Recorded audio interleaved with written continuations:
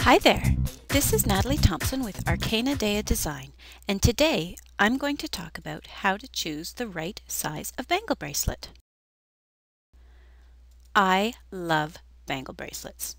I love their simplicity, I love their shape, and I love the versatility of design possibilities that I can come up with, starting from just a single piece of wire.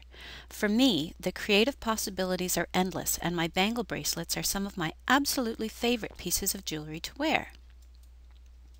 The only problem with bangle bracelets, though, is that they're not at all adjustable in size.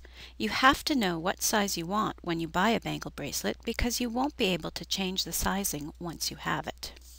So let's say you've seen an absolutely fabulous bangle bracelet that you're just dying to have, but you have no idea what size you should get.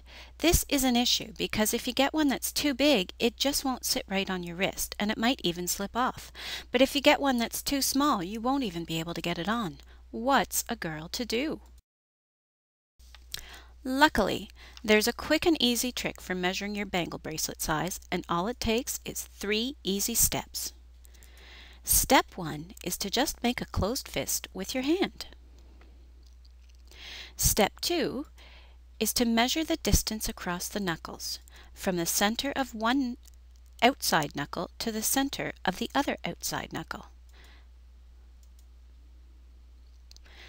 Step 3, all you do next is just select the closest bangle size, small, medium, or large. That's it, that's all.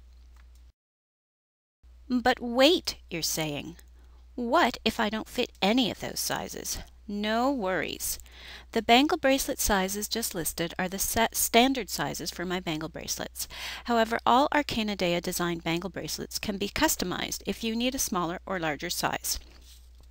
If you're interested in custom sizing, please contact me with a link to the bangle bracelet you're interested in, and I'll be more than happy to add the custom size to the item listing. You can get to my contact form by clicking on the contact link at the bottom of my website at www.arcanadea.com. That's it for this video. Thanks for watching. I hope you found it useful, and I'll see you in the next video.